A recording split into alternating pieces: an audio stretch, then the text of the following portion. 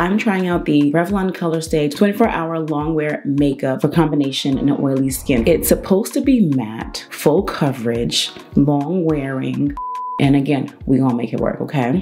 But it's looking shiny.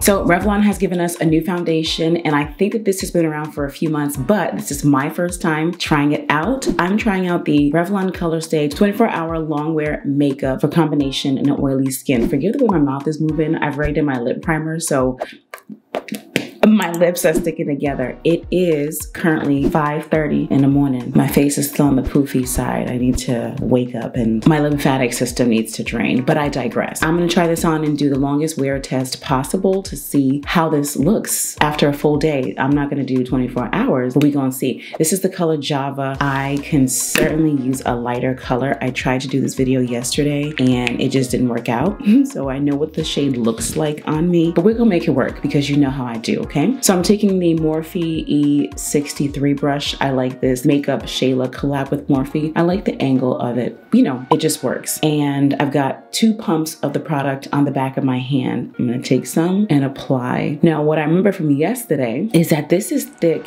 and creamy. It's supposed to be matte, full coverage, long wearing, and I don't recall it being matte. This is yesterday, right? I didn't finish the full look. I just had on the foundation and then I just washed off my face. So we're gonna see how this all plays out today. Now, if you've watched any of my videos, then you already know that the way that the foundation or most of the makeup products will wear depend on your environment and what exactly you are doing. So if it's cold outside, but you're jogging outside, your makeup will perform differently than if it's hot outside and you're sitting outside at a cookout. You feel what I'm saying? So many times the claims of the product may or may not actually come to be. It really is based on what you're doing. So because of that, it's really hard to say when something is good or bad. It just depends on exactly what you're doing and where you are. Where do you live? What time of year are you actually wearing that product? Now, obviously you can see that this shade, like I said, is dark for me. I ordered espresso actually with Walmart grocery delivery. So it'll be here, but it'll be here later and we're filming now. So this is what I have. And again, we're gonna make it work, okay? So yeah,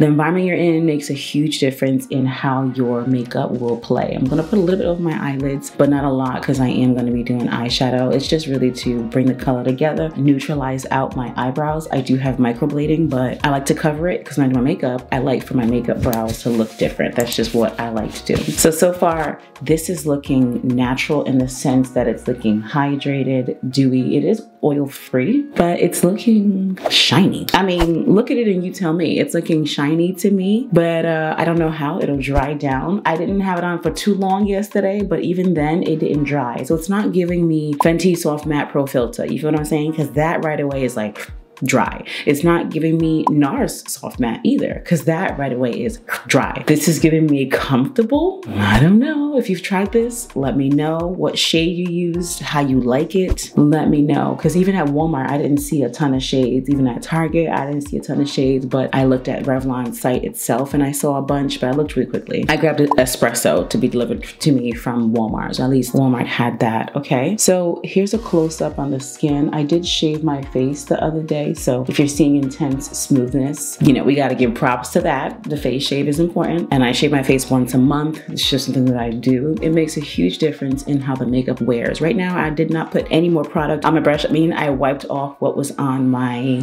hand and I'm just now blending to make sure the product is just everywhere that it needs to be, okay? So when it comes to my chest, this shade is darker. If you've been here for a while, then you know that I tend to enjoy a darker shade of foundation because when the full face comes together, it just looks bomb. So I'm gonna finish my face and let's do the wear test.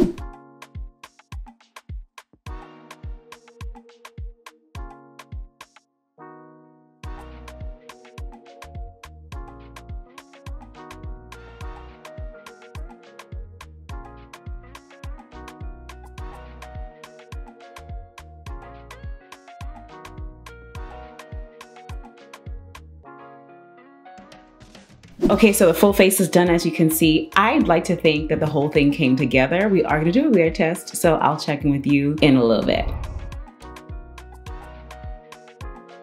All right, it's now 1:08 in the afternoon and I have not blotted my face yet, although I do want to do it, and I'm going to do it right now because around my nose is oily. Naturally, this happens all the time anyway. I'm not getting the matte finish from this foundation, but I do like it, I have to say. So let's check in a little later.